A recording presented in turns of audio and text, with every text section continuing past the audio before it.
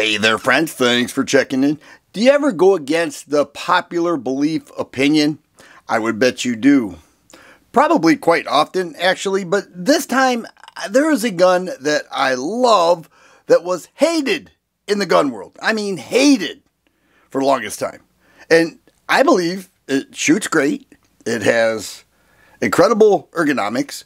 It's budget priced.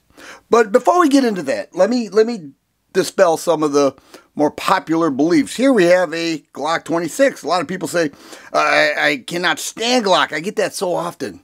And there are so many fanboys yet. And it's certainly not Glock.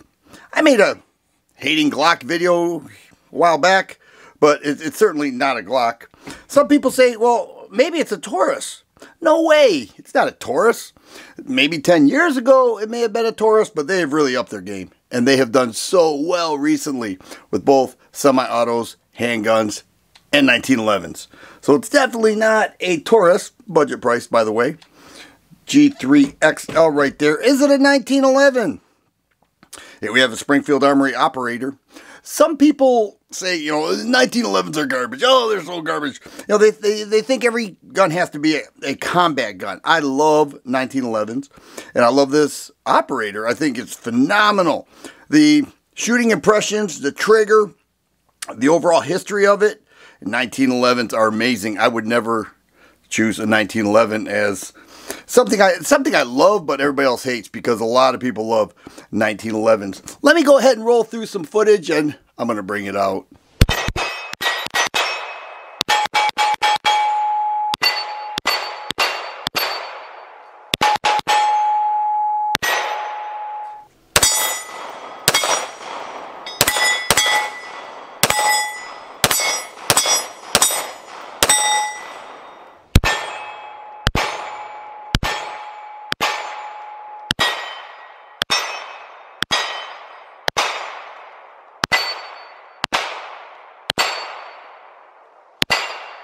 When this handgun was first introduced, people had an open mind. They said, it's budget priced, it's a full-size handgun, it's chambered 9mm, maybe I should pick one up. It looks very well made and has a lot of features on there that shooters love. But the initial reviews were not great. A couple people had issues. I had an issue with it. I sent it back to them. They took care of it, sent it back to me. It's been great ever since. But people had some issues. They had some reviews that were negative, and all of a sudden people said, that gun is a piece of crap, yet they never fired it. They most likely never even held one. And they hated this gun. They hated everything about it, and they hated the people who loved it. And I never quite understood that. So this is the gun that I love, but yet most people hate it. And here it is, the Remington RP9.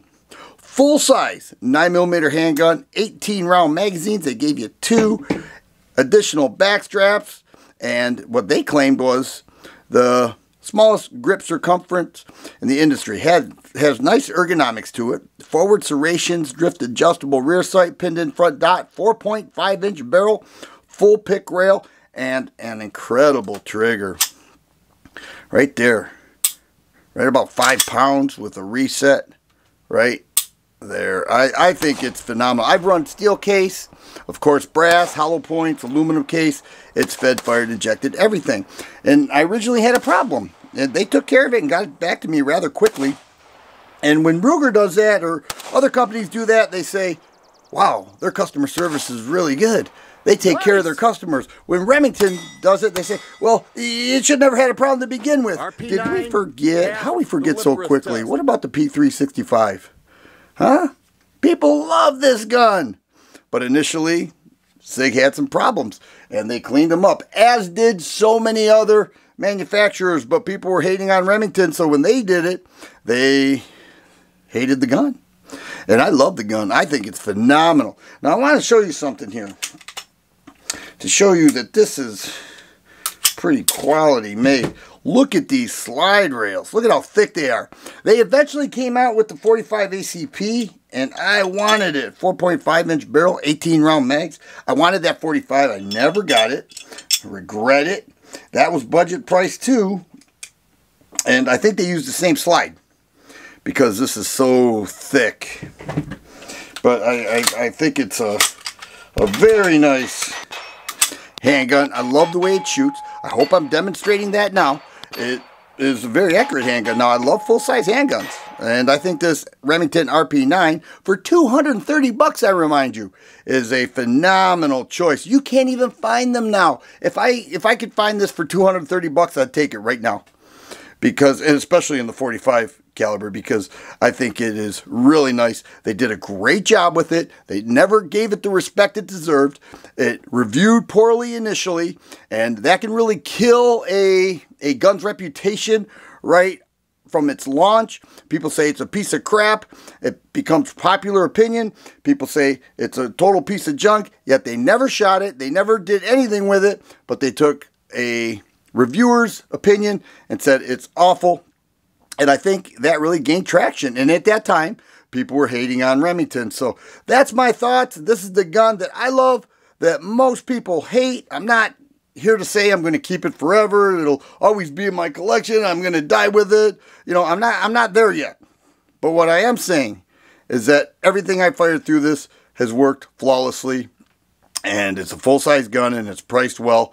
And I think that if people gave it a chance, they would actually like it, despite what a reviewer said, because it really does offer a lot for an extremely fair price. If you like videos like this, please subscribe and share.